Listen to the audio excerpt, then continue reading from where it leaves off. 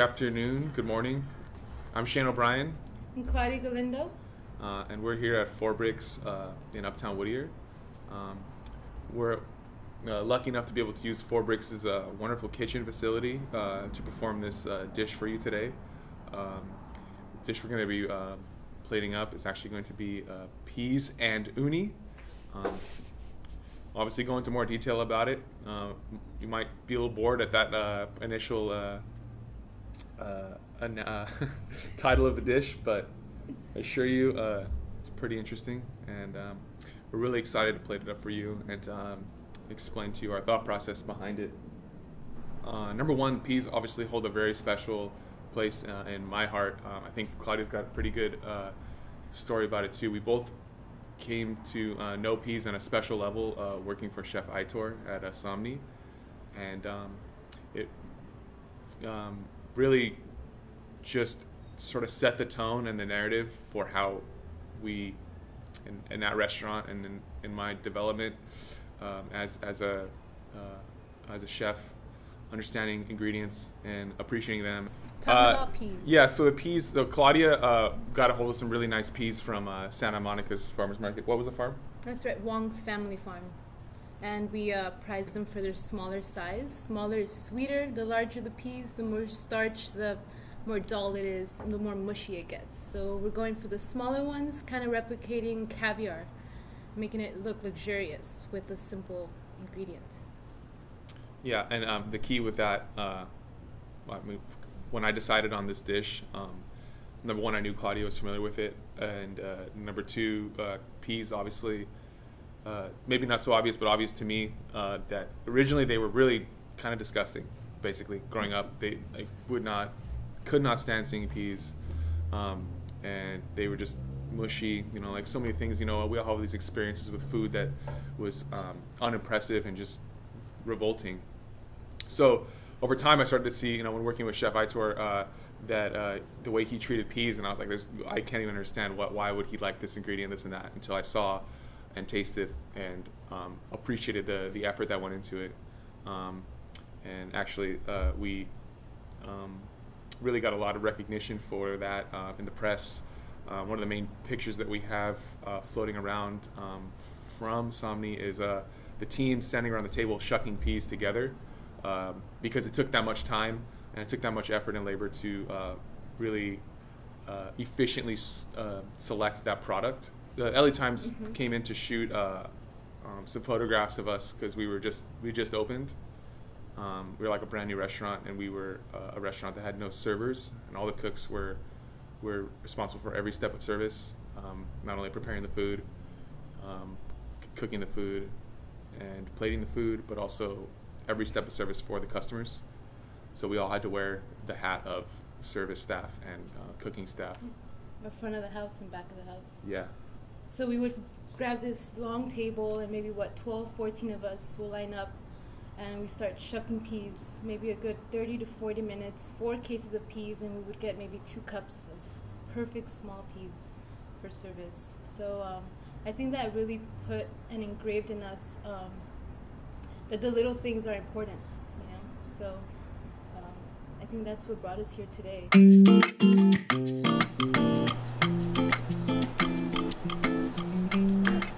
So these are snow peas.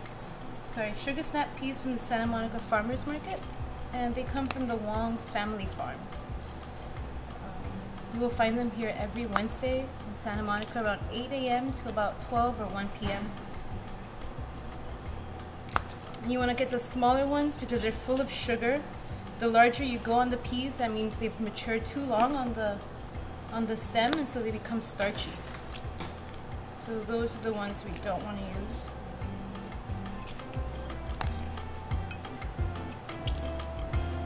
Those are perfect.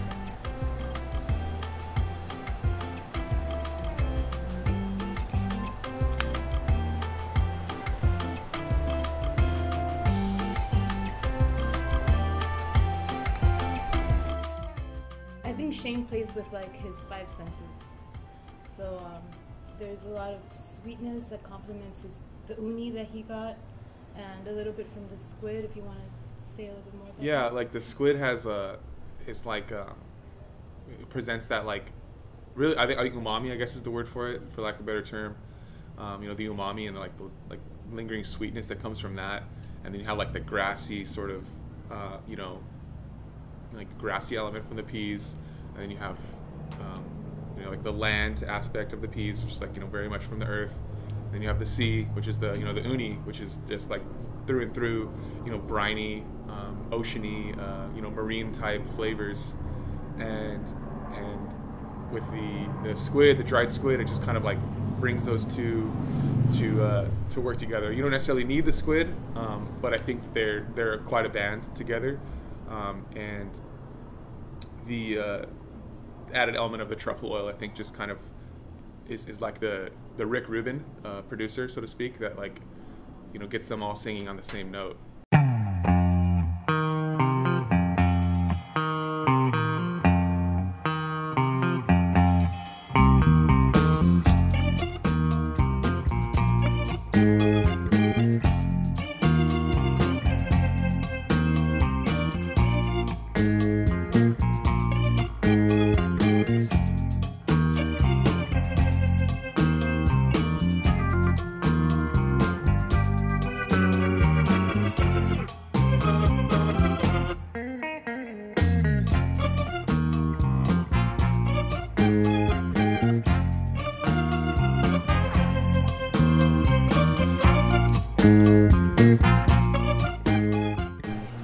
Well, good afternoon, or good morning.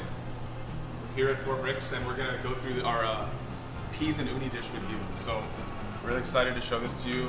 Really happy that you're taking the time to learn a little bit more about peas. So let's start off right at the top.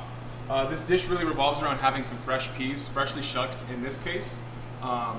The idea is that a lot of us are familiar with maybe some peas that are rather mushy, which was my experience growing up, and which really kind of encouraged me to pursue this dish because it totally changed my viewpoint on peas.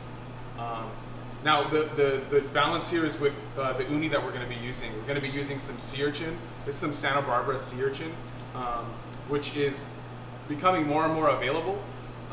You could also, you know, buy live uni just down the street here in Newport Beach. Short drive, but it's worth it if you want to wake up early. But there is uni available in Korean markets like H Mart and some of your local specialty fish purveyors or fish markets. So the idea with the peas is the peas kind of represent this like earthy, very you know, grassy, you know, notes as far as flavor, and texturally we want the crunch. The uni being this very briny, sort of like not landlocked flavor. It's very much from the sea. So bringing those two together is really the core essence of this dish. So moving on from the uni, made a little butter out of the uni pieces to just reinforce that flavor in the dish. We also juiced some peas. We have some parsley, some diced green onions here. And the other little trick, which kind of was a little surprising to me once we worked through it, but it's going to work out really great, is some dried squid. It's a dried and marinated and dried squid, and it just adds such a just wonderful background note, which you're probably going to you know, appreciate more than you believe. Then moving on from that, we have some pea stock that we made out of the shells, a little clarified butter here to start the dish with, and then we have our curated hand-selected peas based on their size. So, all right, so we're going to start with about a tablespoon of clarified butter. Just want to get that nice and warm. And this, ideally you want these onions to go slow. These are the green onions here, about 2 tablespoons.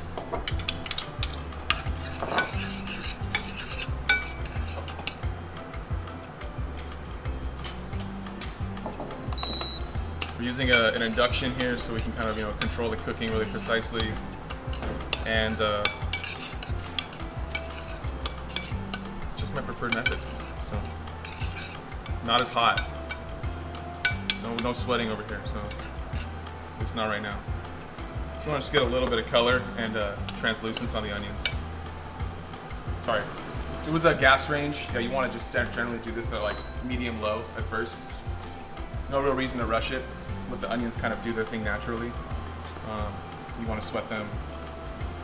And then while these onions are sweating, perfect opportunity to add some of this diced dried squid, which is available, especially in this zip code, very, very easily. H Mart happens to be a great purveyor of dried squid, which is where we selected this dried squid. So I'm gonna go ahead and add that now. This is about a teaspoon of dried squid.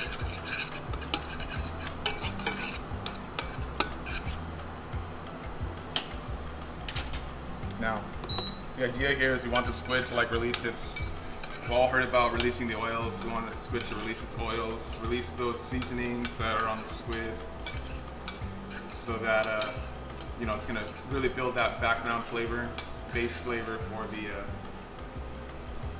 for the dish here. I know you're on camera, you can't smell this, but you're really getting a lot of like just strong seafood flavor. Not really too different than lobster, to be honest. Flavor is pretty remarkable right now. Turn the heat down a little bit. Always manage your heat. You want to go lower and longer, as opposed to, you know, high and fast. That's how mistakes happen. So, and then while this guy's going, to continue this flavor building, I'm gonna add about a tablespoon of this here. Say about 2 teaspoons, more like, of the uni butter. Uni butter is simply just made by melting some butter. Sorry, not melting it, more tempering. So the tempering just means leaving out at room temperature. You want it to be totally soft, so it's no resistance whatsoever. Then you want to fold in about 2 parts butter to 1 part uni, and season it with a little salt. If you want some pepper, that's fine too. And if you want to add a little splash of vermouth too, vermouth in your seafood butters works really well also. So definitely don't want to add Smirnoff ice though. That's not recommended.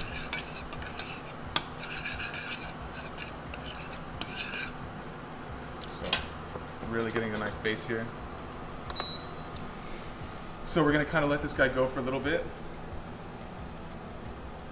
The idea being that you want, you know, the sugars to come out of the onions, because that sweetness too is gonna add a nice balance to the briny funk honestly that comes off of the squid, for lack of a better term. So this one. So really, obviously, like most things, being prepared helps. Having your onions chopped, having your squid chopped. However, if you don't want to chop the squid, as we just tested right before, it really works just fine if you have it shredded. Mind you, want it to be kind of thinly shredded so that it's a little bit easier to incorporate. But what ends up happening is when you add more of this shredded squid, we're adding here about, I'd say, a 1/4 cup of shredded squid. Now what's going to happen is this shredded squid, it's going to, again, fry in the oil a little bit and release some of those really nice flavors. At least nice for some. Dried squid's not for everybody. So if you want to see, we're really getting some nice action from the squid. And this is when we're going to start to add our pea stock. So I'm going to start by adding about 1 ounce, 2 ounces. And so the pea stock, really easy, just made with heating some onions over high heat, getting this really, really dark color on the onions, almost burning them. And then you do the same to the pea shells. You cover them with water. You don't want it to be too much water, you want to kind of just cover the product. And then what happens is, you want to bring that to a simmer, cover it, pretty much let it steep until you're ready to use it. Strain it, and then you have pea stock. Season it with a little salt, and you're ready to go. So as you can see here, getting a little bit of an emulsion, somewhat, from our pea stock and our butter and our squid.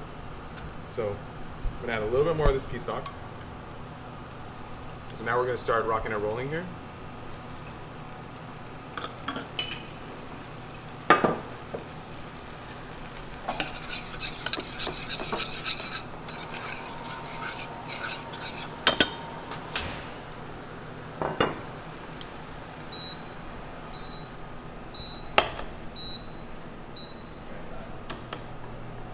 So you can kind of start to see, you kind of judge the amount of liquid that you have in there. And looks like I need a little bit more liquid for the amount of peas that I have. So now this is going to be putting me on about my 5th scoop. So we're looking at about 5 ounces of pea stock here. So it's roughly half a cup, a little more than half a cup. So before I'm gonna add my salt, I want to taste the stock because I want to make sure that I'm not gonna go overboard. Because there's salt obviously in the squid, there's salt in the uni butter, and there's salt in the pea stock. So, and I really like this dried squid, so I'm gonna steal extra for me. Sorry.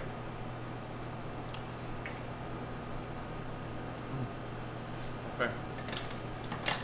Little pepper, pinch of pepper, or about 3 grinds on your pepper grinder at home. Do a large pinch of parsley. Turn the heat down. It's going to be about, I'd say, 1/4 teaspoon of parsley. And then, I'm going to really add the peas now.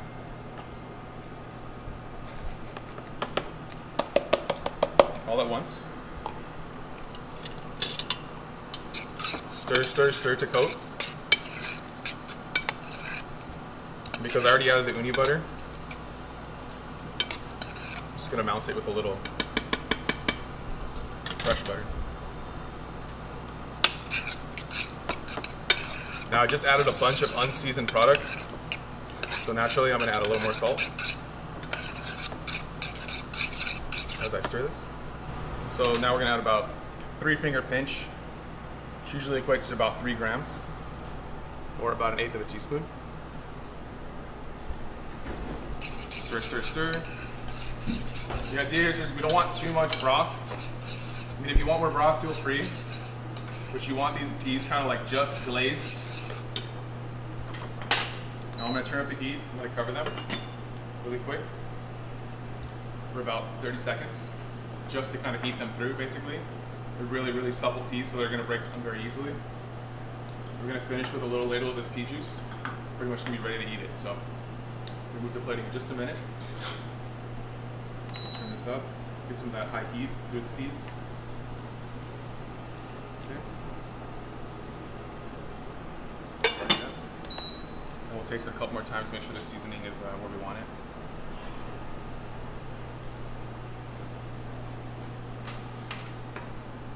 Really, really simple dish. Just sourcing some good product is key. Obviously, the uni and the squid are helpful. You don't want to break the bank, which uni is actually more affordable than you may realize. Dried squid is a way to go to kind of add that nuance. However, just peas and a healthy amount of onions and black pepper, a little time and a little practice can really go a long way. So we're starting to see some steam here. Peas are happy. Let me get one last taste here before I add my pea stock. Sorry, pea juice. Happy with that.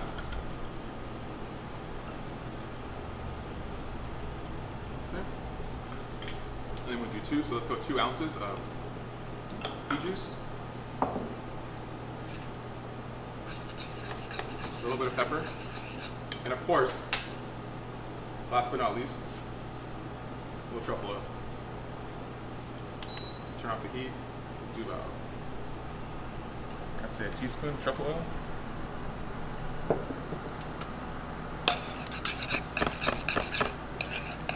Smells really good, I think. So now we're gonna plate. But before we plate, the first thing we're gonna do is actually we're going to a couple of these uni loaves in the bottom of the bowl.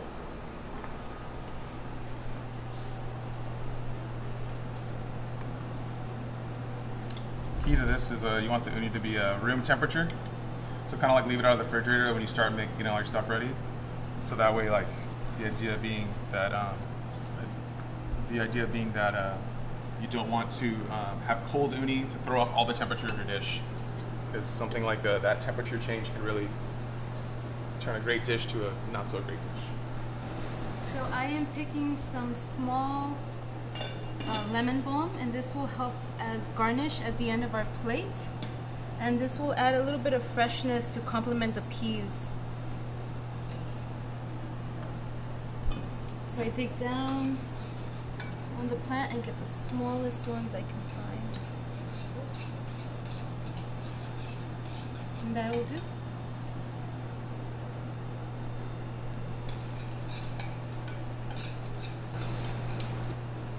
So now we're gonna finish this dish for our 2-top. So you got the uni at the bottom of the bowl.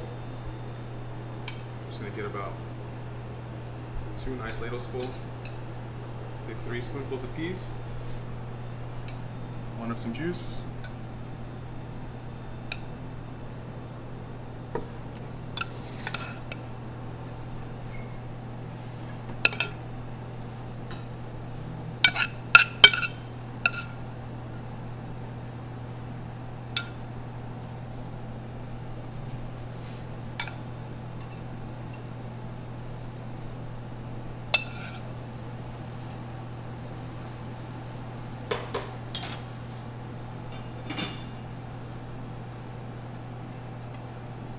How many do you want, Chef? let's do 1 more loaf on each one.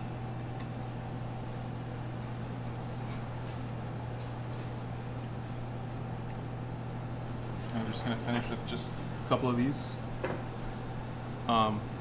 Tweezers are not essential for this dish. These are just some really cute leaves that we like to feature. But the lemon balm is going to just all the notes in the dish, going from the strong personality of the dried squid, runniness of the seafood, that crisp grassy flavor of the peas, and just a little bit of that butter, lemon balm. It's going to be sit right at the table with everything. So, and if I'm not mistaken, this is going to be your piece of uni.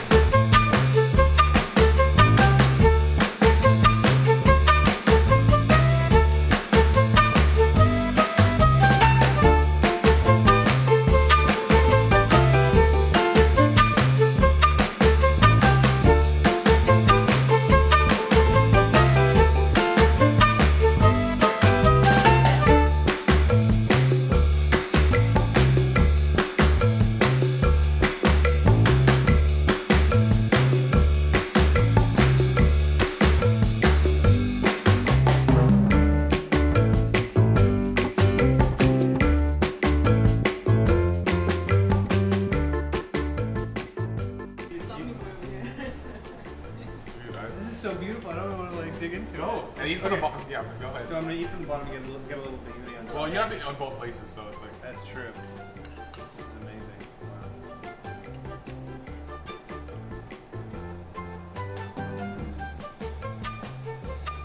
Yeah. That's awesome. This is like definitely gives a new meaning to surf and turf. I started cooking because of my parents' divorce. So my sister and I were left not alone, but my father was working 3 jobs. My mom went back to her country. Had no mom with me, so that means no dinners, no breakfast, food, or anything else that comes along with it.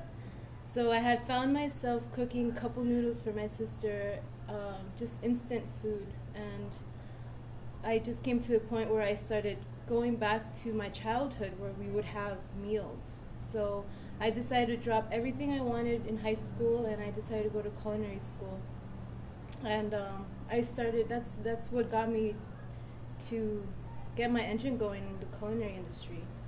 And then after that, a couple years later, I was diagnosed with cancer, and I took a break from that, and it just kind of, I feel like it resetted my brain to really falling in love with the industry. And what I love about cooking is the expression on people's faces.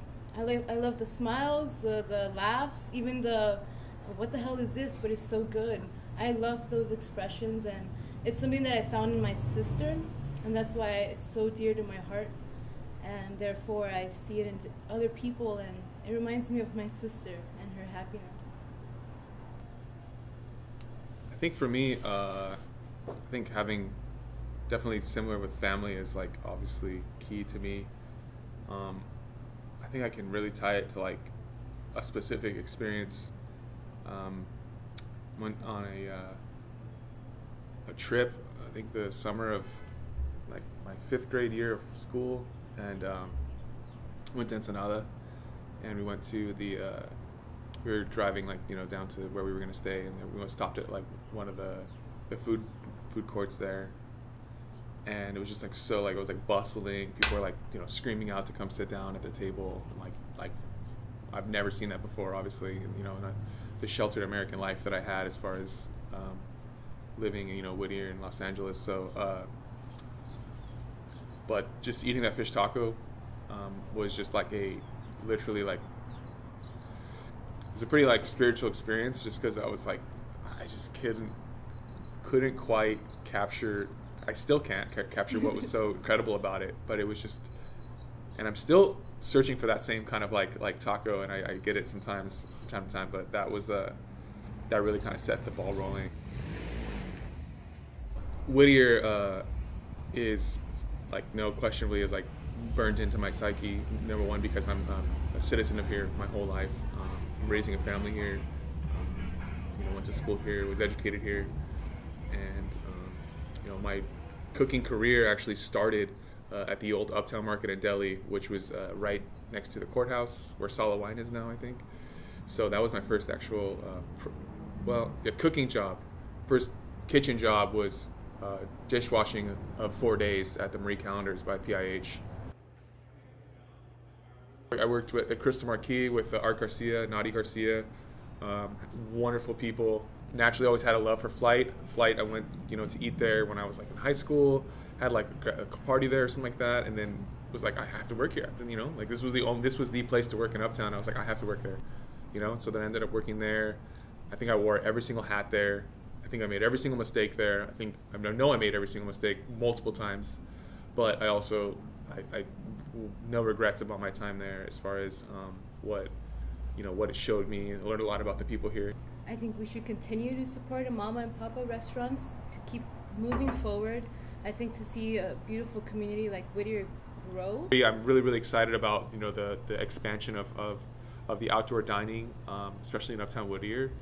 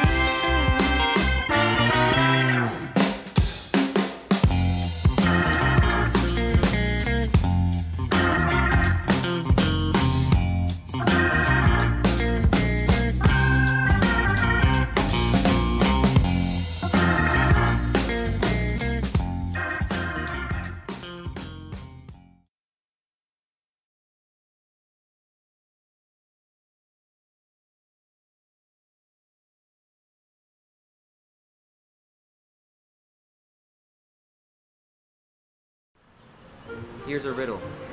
Name a place that never charges your card. Hosts programs all year long. And membership is as easy as walking through the front door. Need a hint? Look up. You may not be able to judge a book by its cover, but I'd like to think you can judge a community by its library. And the Whittier Public Library is the best, with its programs for adults and children, and of course, plenty of reading material. But how do they keep offering these great programs? Let's find out. Hey, Karen. Welcome back, Matt. Welcome to the Whittier Public Library, home to a wide variety of programming, including author visits, lecture series, guest speakers, the summer reading club, Whittier Reads, and let's not forget about the children. Come on, I want to show you something.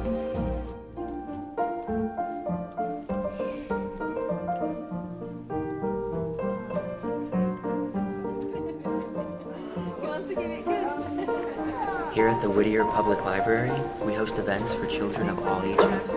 It's never too late to inspire a love of reading in children. And even dogs, too. These programs are all made possible thanks to donations to the Whittier Public Library Foundation by community members just like you. In fact,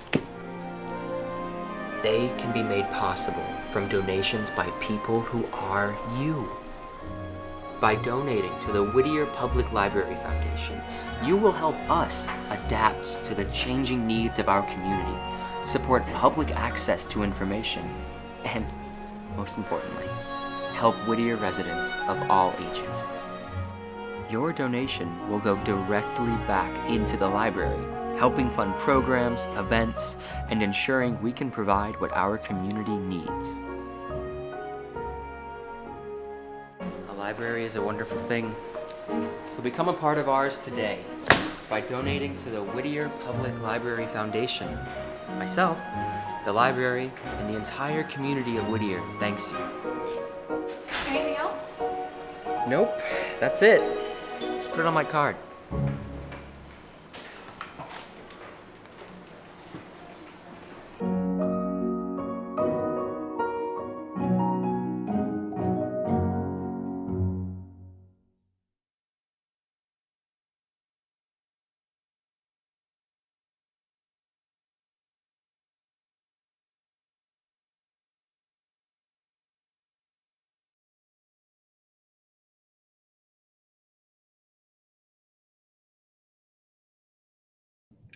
Hi, my name is Jack Sanchez. I'm the Library Services Manager. I'm talking to you from our temporary location at the Whittier City Hall. Most of the administration staff is here, and we also have another temporary location, which is located at the Historic Depot on Greenleaf Avenue.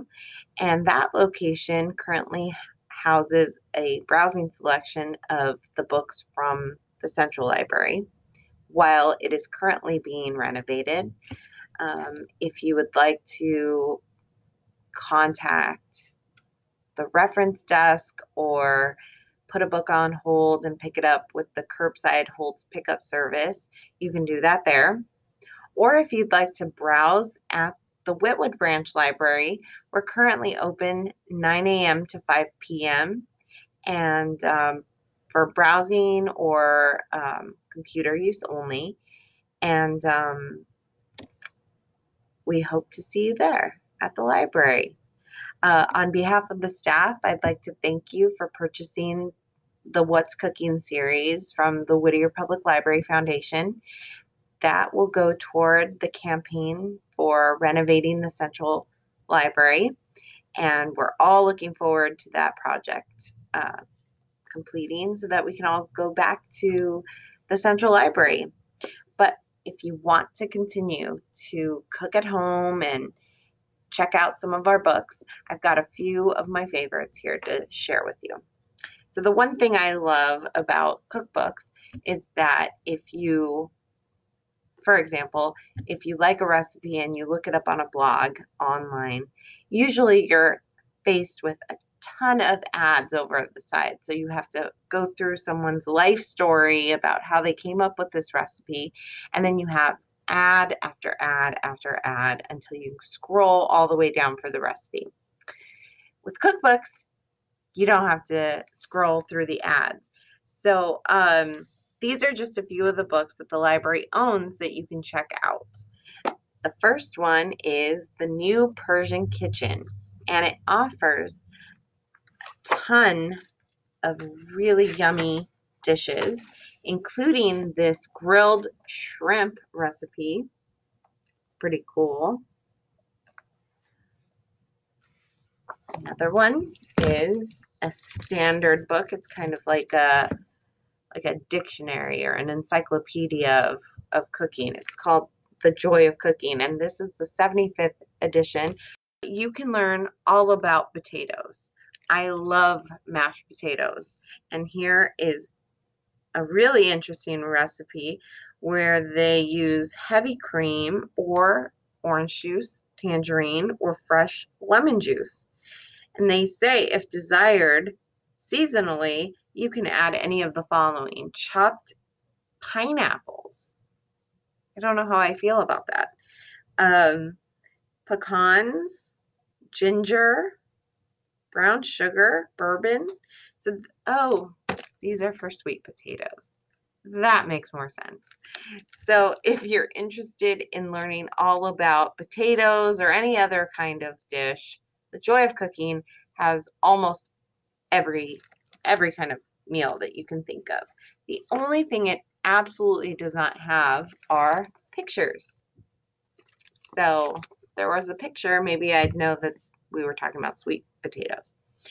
Another book is from a MasterChef contestant. She was in season 6. Her name is Claudia, and she lives in La Mesa, California. Her book is called Claudia's Cocina, A Taste of Mexico, and it features delicious meals that are traditional and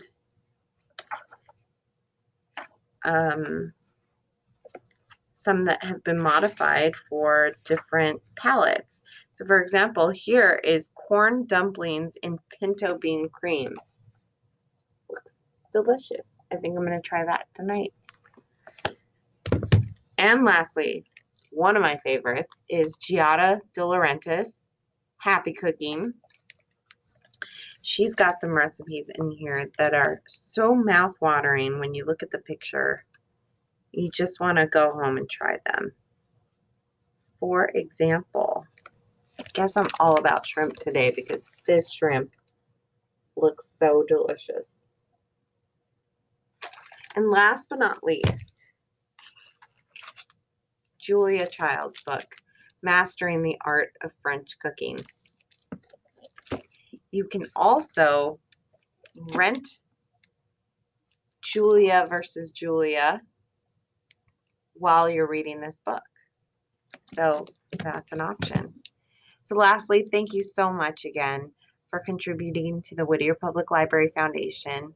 I look forward to talking to you, whether it's at Reference or if you'd like to stop by the Whitwood Branch Library.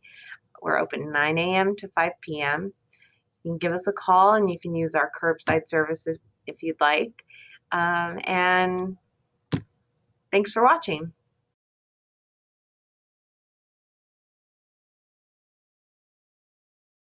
Hello everyone, my name is Paimani Maksudi. I'm the Director of Library Services for City of Whittier.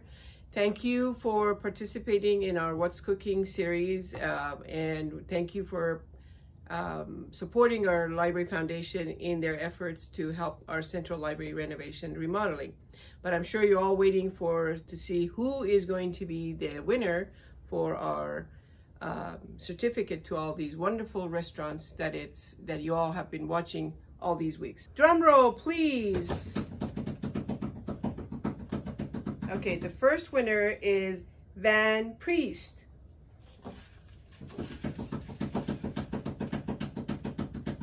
Second one is Pat Big. Our third winner is Larry Kirschenbaum. The fourth winner is Bill Geiger. And the final winner is, come on, Darlene Shear or Chire. I hope I said the name right. But for all of you guys, all the winners, we will contact you so we can either send the certificate to you or you can come and pick them up here. Thank you again for participating in this series and supporting the Whittier Public Library Foundation.